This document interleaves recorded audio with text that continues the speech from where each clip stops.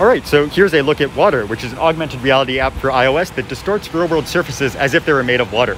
So I'm going to go in here and just place the effect on the ground here. You can place it on any flat, horizontal, or vertical surface. And you can see that by default, it's gone and added these cool waves. So it's making it look like the ground is all wavy here. And again, it is actually distorting this real-world surface here. Now I can go and I can adjust the wave pattern if I want, make them a little bit steeper, increase the wave size, go and slow them down if I wanted to. And again, you get these kind of stable effects as I'm walking around here. It does look like the ground is being distorted. Now, one of the other effects that's available is you can actually add raindrops. So let me go on the raindrop icon here. I'm going to add some simple raindrops. Let me increase these a little bit. So you can go and adjust the effects for raindrops as well. And again, both of these effects are distorting the real world surface. So if you look closely at the raindrops, when they actually hit, they lift up the surface a little bit. So it is like the surface is actually made of water.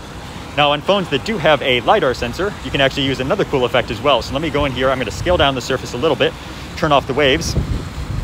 And I'm going to go and tap on the light bulb icon over here and then say enable interactive surface. And with this, I can now actually use my feet or my hand to actually go and distort the surface. So here where I've placed the plane, I can go in here and just go and touch down and distort the surface this way. So you get kind of fun effects here.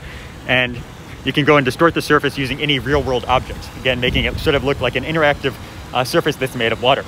So watAR is available in the App Store now. Definitely give it a try. And I'm looking forward to seeing what people create using it. Thanks.